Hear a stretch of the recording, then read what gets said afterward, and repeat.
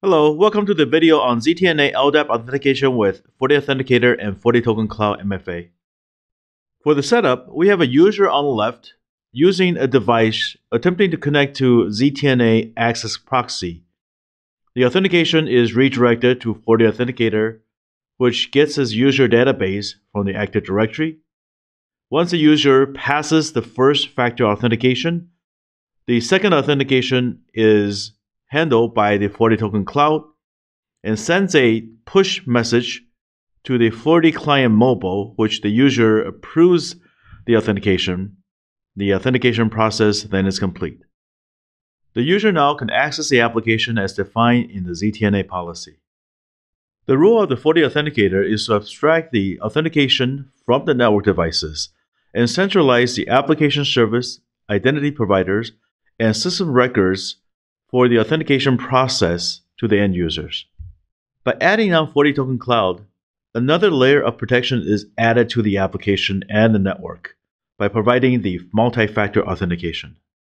Here we have multiple FortiGates using as ZTNA access proxies, and FortiAuthenticator centralizes the authentication as well as providing the multi-factor authentication with FortiToken Cloud. Let's take a look at how to set up the FortiToken Cloud for the multi-factor authentication. Access support.fortinet.com, register the FortiAuthenticator as well as your FortiToken account. To confirm the registration, click on Products, My Assets. Here you should be able to see FortiAuthenticator being on the list. To view the FortiToken Cloud subscription, click on Account Services, click on the serial number. Here, you're able to see the FortiToken Cloud subscription. To access the FortiToken Cloud portal, click on Services and FortiToken Cloud. In the FortiToken Cloud portal, you're able to see the users being protected by the second factor authentication. Let's take a look at the FortiAuthenticator configuration on adding the FortiToken Cloud service. In FortiAuthenticator 6.3, FortiToken Cloud is on by default. You can check the status on the dashboard.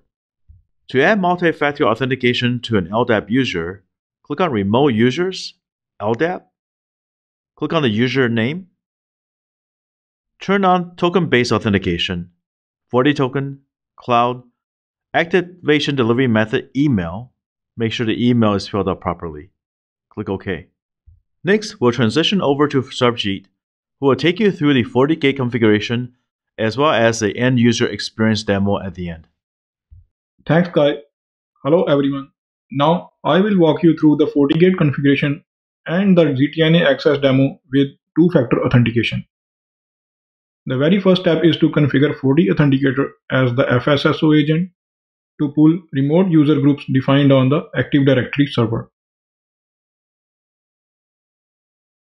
Once FortiGate has received the group information from FortiAuthenticator, we can use these groups to define new user groups on the FortiGate. Later, we can use these groups in the ZTNA proxy policies to authenticate remote users.